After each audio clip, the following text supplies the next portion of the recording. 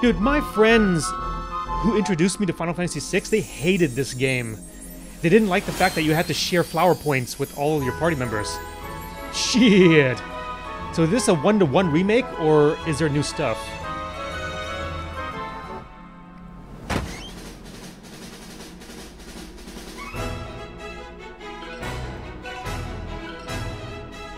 They're keeping the isometric point of view. All the enemies look exactly the same. I wonder if they're going to keep the same minigames.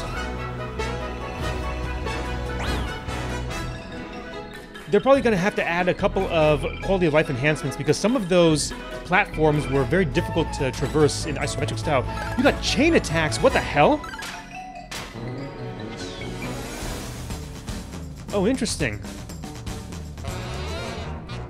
So it looks like... Oh, this Yardavik dude. This dude was hard as fuck. Some of these enemies were super crazy hard as fuck. They're keeping most of the original attacks. Malo was good at magic. Bowser was the physical attack and defense. Princess Peach was deceptively one of the best characters you could get. Once you get her frying pan, she was like a god-tier character.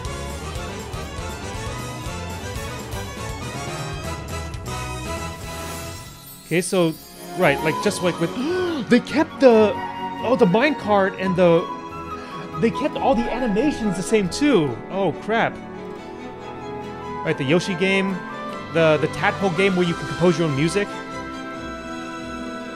So this is essentially the remake that everyone was asking for. They didn't change shit, they just updated the graphics, basically.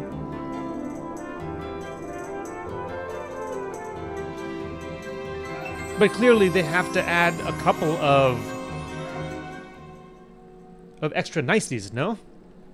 Huh. This game was introduced to me very shortly after playing Final Fantasy VI. Funny story behind the development of this game. This was a collaboration between Nintendo and Squaresoft. And originally, the concept for Mario was that Mario would have a sword.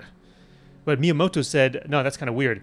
Because Final Fantasy back then was just pure, like, knights and wizards medieval stuff. And then they got the idea to give him a hammer instead, and the rest is history. Alright, very cool. Very, very cool for those of you nostalgic for your childhood. There you go.